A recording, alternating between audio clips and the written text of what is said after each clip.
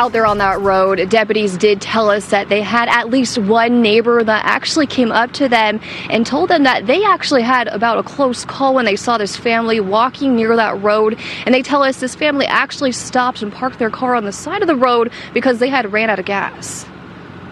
A narrow country road in Timberlake. This road has a lot of traffic on it all the time, because it's a cut through. Neighbors like Patty Elliott startled Monday morning, noticing a line of patrol vehicles and agencies along Dink Ashley Road. I thought it was just a car accident, and that was my first concern, but when I walked across the road and looked, I never did see a car. Around 6 a.m., Person County Sheriff's deputies say it's where a juvenile whose family members identified as 17-year-old Chad Woods Jr.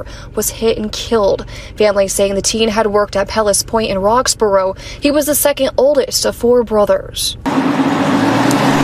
Investigators say the family had pulled over after running out of gas. They were walking to their home nearby on Cedar Creek Road. The driver actually tried to get help in that moment? He did.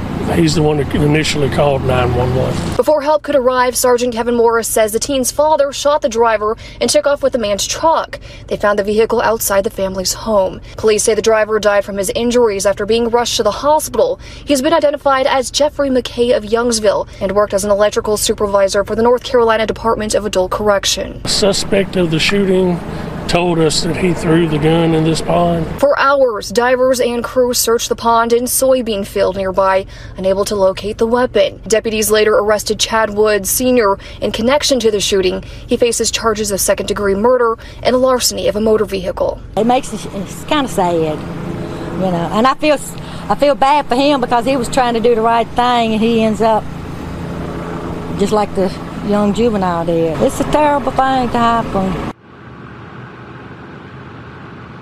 Now, deputies told us that they actually paused that search mainly because of this heat that they had. They said it was pretty warm out there, especially after being out on this road for 6 hours. They tell us they plan to be back out there to search for that weapon again tomorrow morning.